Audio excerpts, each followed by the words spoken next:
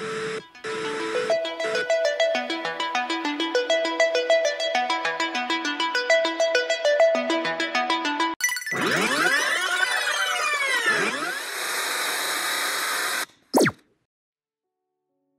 and welcome to a thrift flip. Today I'm gonna thrift flip this skirt. I found it at flea market for €3 and it was a little bit big, but it's not a big deal. I could have taken in sides and just called it a day, but I don't use skirts that much, and I had a vision, I had a dream, so I proceeded with seam ripping all the seams, also part of the waistband and the darts. And here you can see kind of what I'm going for. I wanted to make like a Y2K inspired halter neck top, so I'm using the front of the skirt, including the zipper that was already installed, and then I am stitching out the waistband side seams. I measured how much I need around my neck, and then I stitch across this part to make the center back seam in the neck.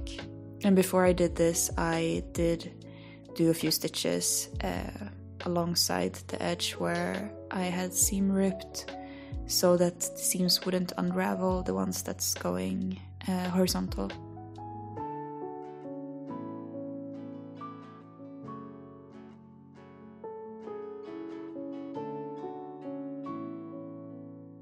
Then I proceeded with folding the edges inwards from the waistband and ironing them in place.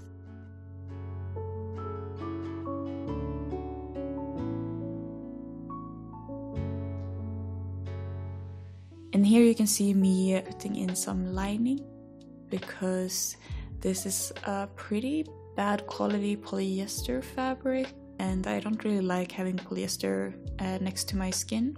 So I wanted to add this cotton lining, and I'm just measuring how much I need to stitch up in the center front to be able to reach up to the zipper, basically. Then I started to figure out how the darts should be placed, and it was a little bit tricky and I had to do a lot of tries. This is of course easier if you have someone that can help you out, help you pin it in place. But eventually I figured it out, and I decided that I will cut off the top part first and then do the darts. So I'm just putting some facing on the edge and folding it twice.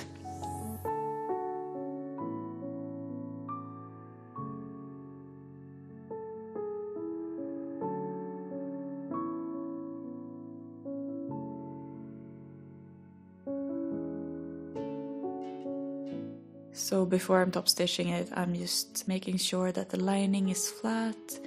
I'm removing any extra, and then I'm tucking that edge inside of that double fold, just to be able to finish everything pretty neatly.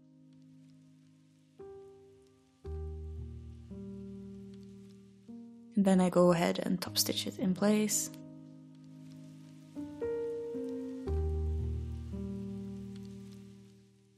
When this was done, I could fold in and fix the last corner of the neck band, I guess. And then I did a top stitch on that too. I do this top stitch like a few millimeters from the edge.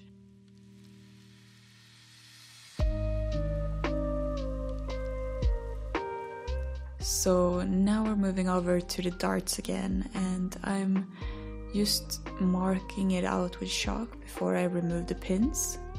And then I do some better markings.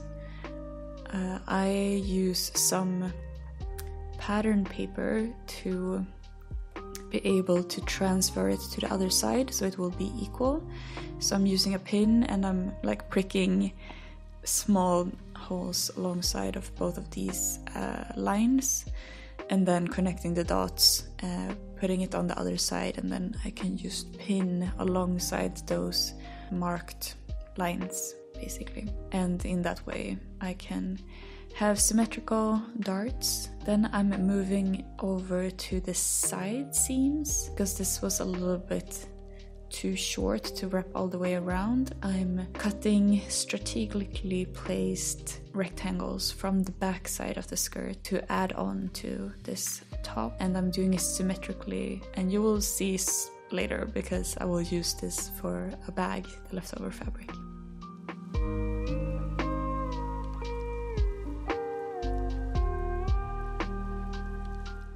Then I'm just ironing on some facing on these. I did it because we're gonna put some grommets in the center back, and for that I want some stiffer and sturdier base for it so they don't pop out. So I did this instead of putting lining in because this facing has like a cotton backing, so it's more or less the same.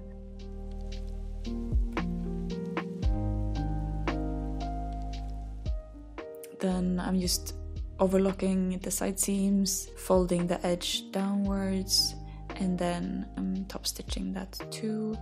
I'm doing the same with the bottom edge. I do everything in one go, and I'm just folding it up and then tucking the lining inside.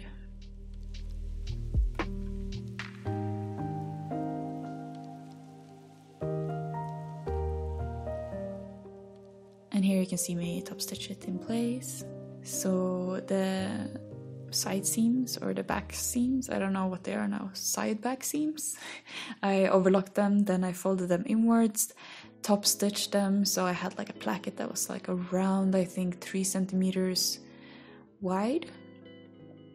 And then I marked 4 dots evenly.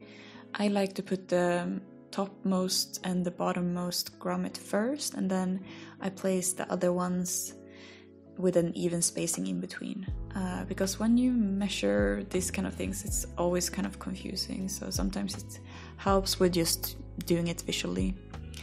So I'm punching a hole and then I'm cutting it with the scissor slowly, making it bigger and bigger until it's just enough for the grommet to push through. You don't want it too big because then you risk them falling out later on when you put tension on them.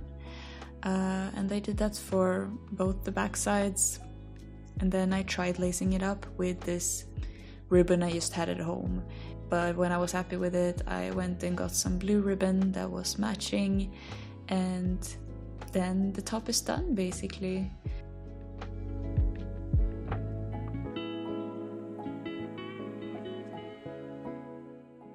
And after this, I moved on to making the bag. So let's move over to the bag. I wanted it to have some kind of body or structure, so I started with cutting out some facing and ironing it on, and also like a little bit of a stiffer facing for the bottom part, which is the small thing that sticks out. And here I'm also doubling it with some stiffer fabric. It's just like a cotton twill or something like that. Then I am basting them together, so I'm stitching alongside the edge, and I'm stitching maybe like 5 millimeters from the edge just to avoid that the seams are showing when the final piece is sewn up, and I've used 1 centimeter as seam allowance instead. Then I'm taking the strap and just using a lighter to melt the edges so they won't fray. I attach the buckle so it's adjustable. And here you can see me trying to use up the tiny scraps that is left over from the top. I needed the attachment points basically, so I'm cutting these rectangles. I'm putting on some facing on them too to make them a little bit stiffer, and then I'm stitching them down the middle and then turning them inside out, which was a bit of a struggle because they were so stiff even though they were very short. But yeah, I'm using a safety pin and struggling a lot. But eventually I managed to, and I just ironed them flat and moved on with the rest of the bag. So I decided I wanted a lining inside the bag, so I had some blue fabric left over from other projects, and I'm folding the upper hem of this pocket twice and top stitching it, and then the rest of the edges I just overlocked, folded inwards, and then I will top stitch it all down. Then with the actual bag, I stitched the long sides together, and then I'm top stitching it just so the seam allowance will lay flat. And this is because it's pretty thick by now, because it's like a layer of fabric facing and then this thicker black fabric. Then I started pinning the bottom, but just because they're not really matching up. The bottom is like a little bit too small than what the outside fabric is, but I didn't want to remove more fabric because I wanted to have it as big as possible. And you can see that 2 of these corners are kind of flat, and then 2 are a little bit like bulky, and I felt like it was way too uneven, so I seam ripped it and repinned it so I could distribute the extra fabric for all 4 corners instead.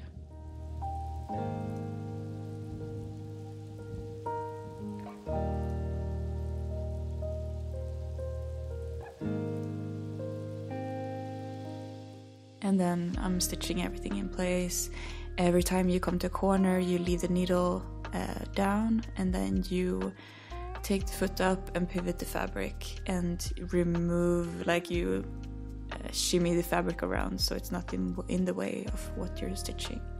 Then I'm using the leftover waistband from the back side of the skirt, and I'm just ironing the edges inwards.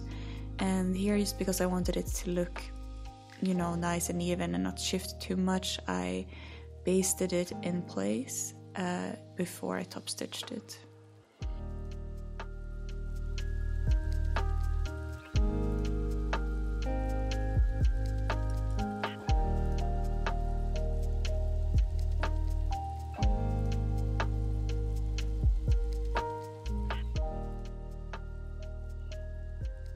So now I'm just doing a top stitch a few millimeters from the edge all the way around, and after that you can remove the basting stitches.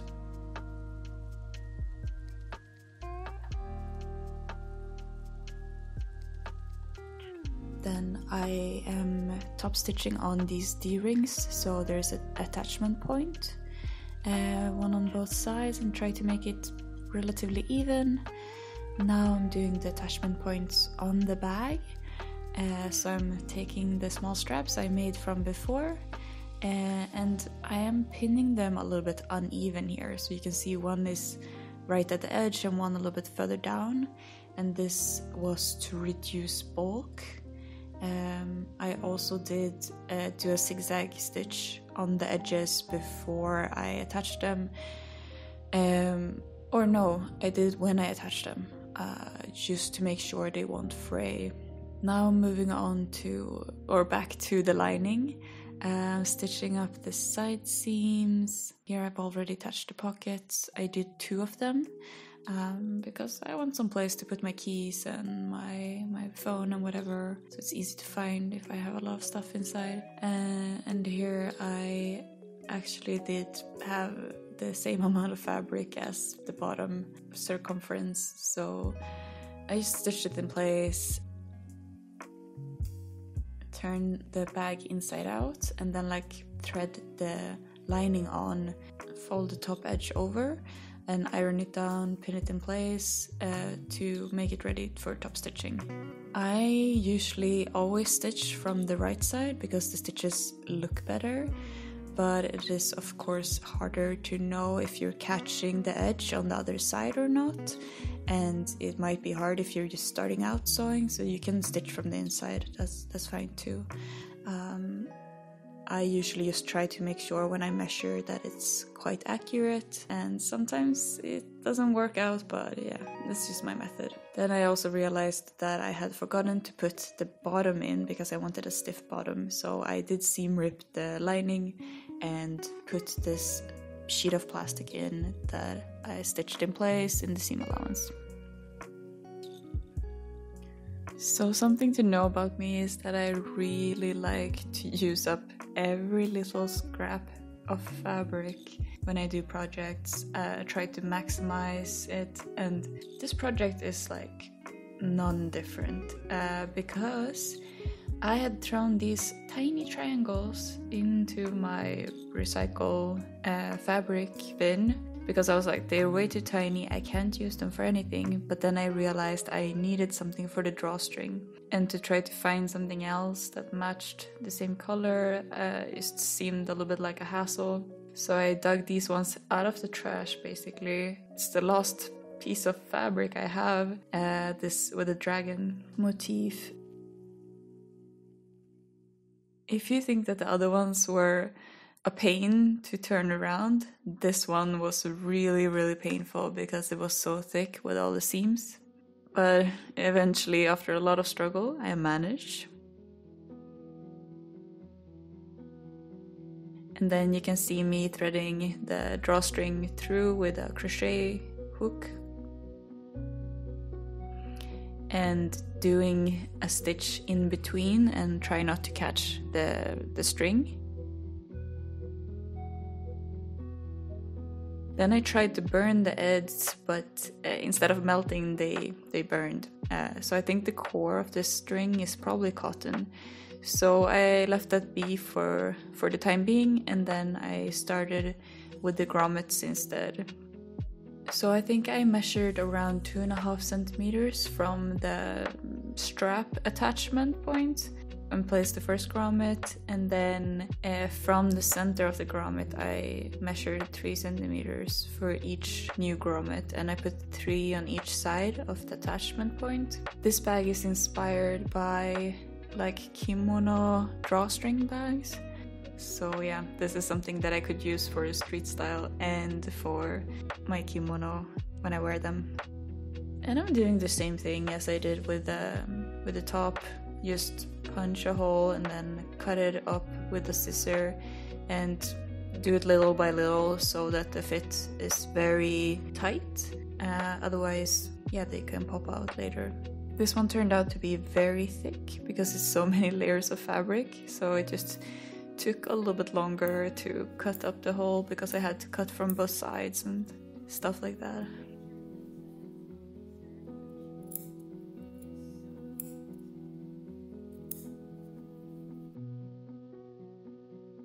Then you press in the front of the grommet, put on the backing, and then I'm using this tool for pressing them. And if you only use the hammer so far and you're doing a decent amount of grommets, I would highly recommend buying this. It's like under 10 euros. So this tool makes it be really even with the pressure and makes the grommets look a lot nicer. Then I went ahead and glued the ends instead and let them dry, and when they were dried I just cut off the extra, and I'm using this E6000 glue. And this is what the skirt looked like before and after.